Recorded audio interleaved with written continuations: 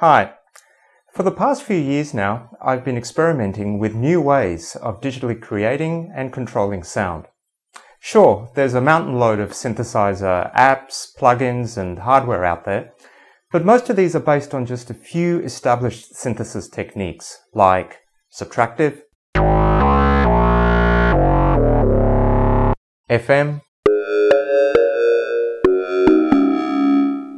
or Wavetable.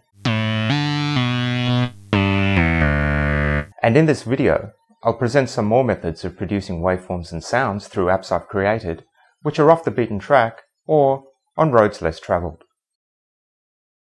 The inspiration for these has come from a variety of sources, like academic papers. In some cases I've evolved or built on the principle of an existing app, and in other cases invented or even discovered the technique through trial and error. All the apps are developed in Pure Basic, with Port Audio as the sound API, and I've made the source for all of them freely available. And by sharing the code, I hope I'm able to encourage others to explore what remains literally a universe of uncharted sonics. It is of course possible for the sonic output of one synthesis technique to be emulated by another.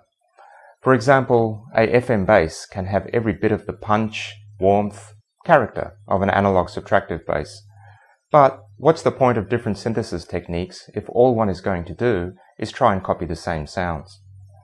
Each technique produces what I would call a signature sound set that kind of comes to define the technique itself.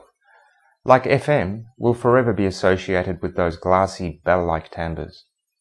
And as I showcase the sounds and sequences produced by each unorthodox synthesis method, the signature in each case should become pretty evident.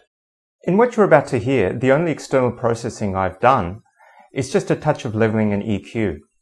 And amazingly, what sounds like pitch gliding, note bending, arpeggiation, filter sweeps, and in some cases even amplitude enveloping, is not the result of any MIDI programming or manipulation of dedicated controls for these things.